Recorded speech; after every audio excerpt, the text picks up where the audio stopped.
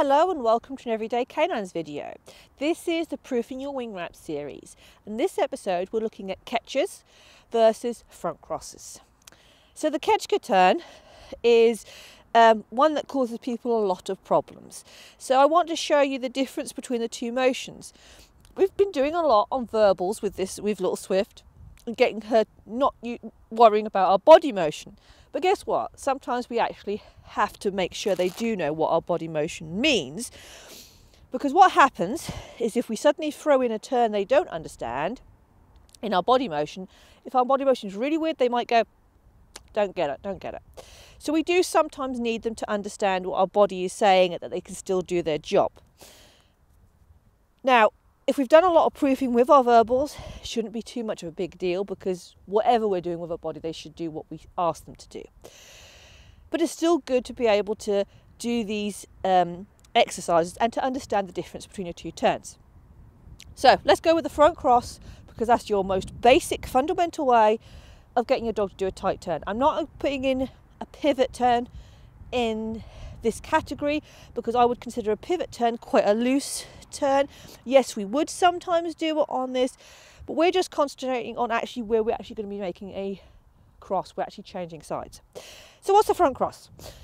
A front cross is where the dog is coming up to the jump, they're turning tightly and they're changing onto this arm. Oh, good girl. Now you can see she could do that on an arm motion. Don't necessarily want her to be doing it on an arm motion, but I do want her to understand that she can still do that turn while my body is doing this. Now the key with a front cross is that we want to be powering off before the dog finishes that turn. So we don't want to be stuck on that wing. We don't want to have to go here and wait for the dog to finish the whole wing, which is how I used to be, before we move off. I would ideally like to be able to send her over there without having to get near that wing on a front cross. Rab, rab, rab, rab, rab. Loop, loop, loop. There you go. Get it? Oh my word, get it! You can get it! So, I did a front cross, I did all the motion, but I didn't need to be there. So that's combining your verbals, her verbal understanding, with a body motion that I didn't have to get right onto that wing, I can move off. What about a Ketschker? This is the one that usually blows people's minds.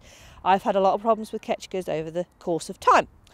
A Ketschker means that your dog picks up on the same arm that they went over the jump on. So one of the traditional ways, and I apologise, I'm going to turn my back on you. One way of doing it is as you're coming to this jump, you switch arms and you push your dog over with this arm, collect on this arm. So actually you are changing arms, but the dog ends up being on the same side as it was running to the jump on. So it came up to the jump on the right side, it finished on the right side, whereas on the front cross we came up on the right side, we finished on the left. I had a lot of trouble with that one, probably with Sparrow because she didn't like the fact I would come to a halt, and she didn't like to have to push away from me. Less problems with her. So I changed to a single arm Ketschker. So in this case, I would come up, I'd cue all the way with this arm and then pick up on that side. And you can see that Swift can do that. Again, we want to be able to do these with distance. We don't have to want to be right on that wing. Okay, ready? Rap, rap, rap, rap, rap, rap, rap. Check, loop, loop, loop. Good girl. Now, those are your two main changes of turn, and you need to be able to do that. So even though we've done a lot of work on verbals, we need to be able for our dog to understand where our arms are going to be and what arm they're going to be picking up on. Because obviously, if we didn't do that, then we could do that Ketschker and she could pick up on the wrong arm. If they pick up on the wrong arm, that defeats the purpose of a Ketschker or a front cross. You know, we want them to pick up on that arm. So how do we do this to make sure they are picking up on the right arm? First thing is to think about what are your arms doing. No flappy arms here. If your arms are flappy, they have a choice of which arm to pick up on. So we're going to make sure our arms are really clear to help them know where they've got to turn to.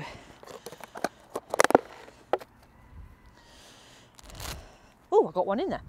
How we're going to do this is that we're going to make sure the arm they're picking up on is the obvious arm. It might be a flat arm out like this, as if we're like grabbing the dog. Good girl.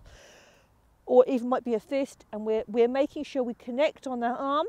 We're going to make sure we've got eye connection with our dog. So we're looking, we're not just assuming they're there, we're checking. That's the big one, because people forget what they're doing. They run off. Oh, where's my dog? It's on the wrong side.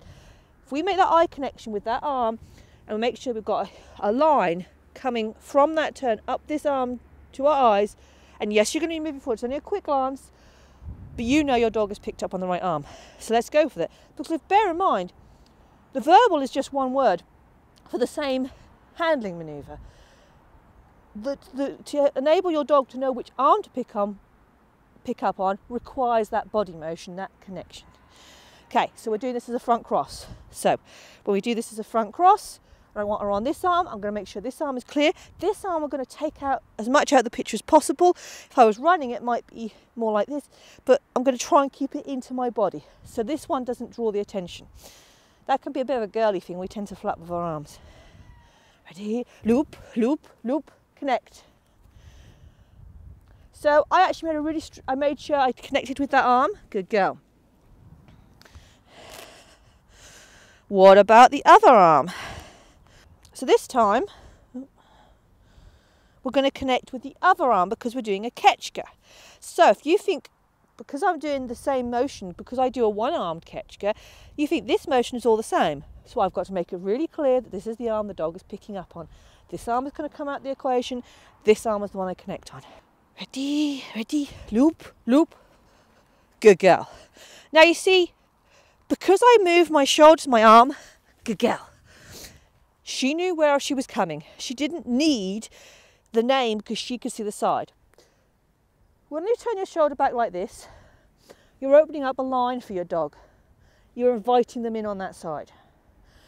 No matter which side it is, you're inviting him on that side. So you just need to bear with that. Remember that when you're doing these turns.